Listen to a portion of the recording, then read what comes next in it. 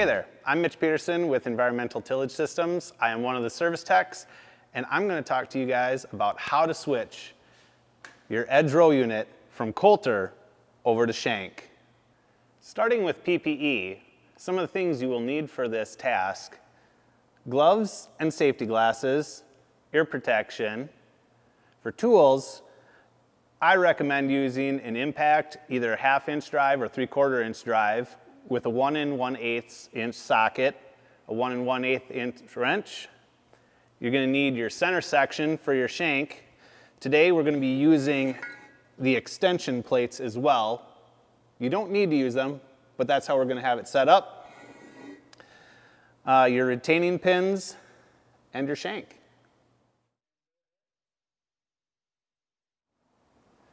We're going to start by removing the 3 bolts holding each tillage arm to the tillage arm mount.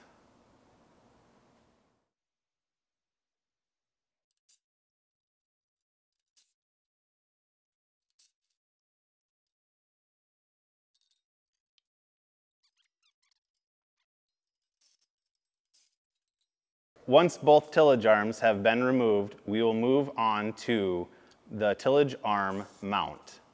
We will be focusing on 2 bolts on either side. Again, be sure to leave at least 1 bolt finger tight for safety. Once the mount has been removed, locate the shank mount and any shims or extension plates needed to mount it up.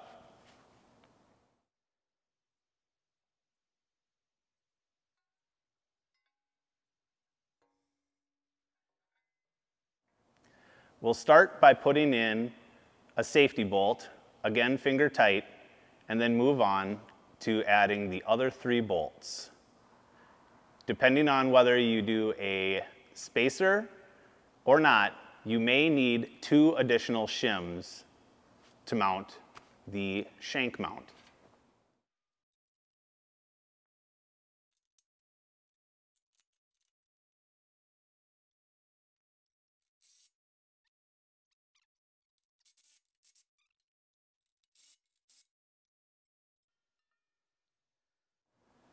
Once the mount has been installed, we will take our shank assembly, slide it up into the shank mount, and put the retaining pins in.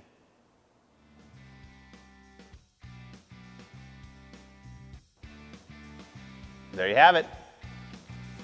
Thanks for watching this service video. Call Environmental Tillage Systems with any questions or to order parts. Subscribe to our YouTube channel to view more videos. Find additional information on SoilWarrior.com.